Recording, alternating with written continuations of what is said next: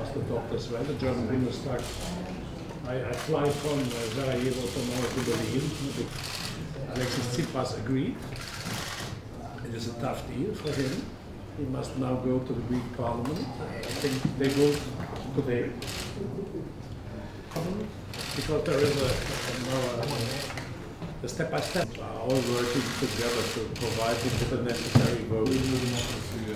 And the opposition parties, Tupotami and Pazon, our people will vote, but Chancellor Merkel has a lot of problems in the EU. Nakon obraćanja zbog obaveze delegacije imamo vremena, nažalost, samo za 2 pitanja. Hvala vam. Predsjedniče, izvolite. Taking in account the very difficult circumstances for the European Union, you all know that we just finished very difficult negotiations about the economic financial situation in Greece and the stability, the internal stability of the European Union is from the highest importance also for our relationship with our neighbors and especially with Serbia.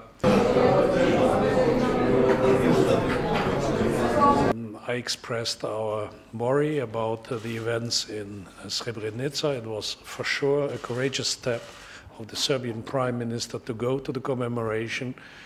We condemn strongly the incidents there, and we are grateful that you reacted in such a reflected and moderate way.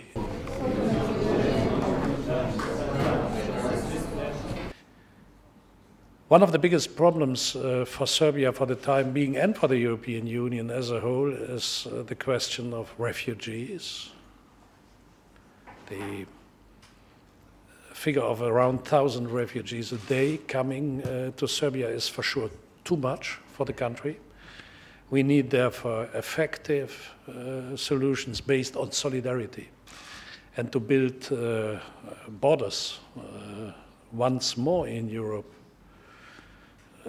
This is for sure not the solution, and therefore the European Parliament is not supporting the measures of the Hungarian government, and I hope that in a dialogue between Hungary and Serbia, with the support of the European Union, the problem could be solved without drawing new separating lines in Europe.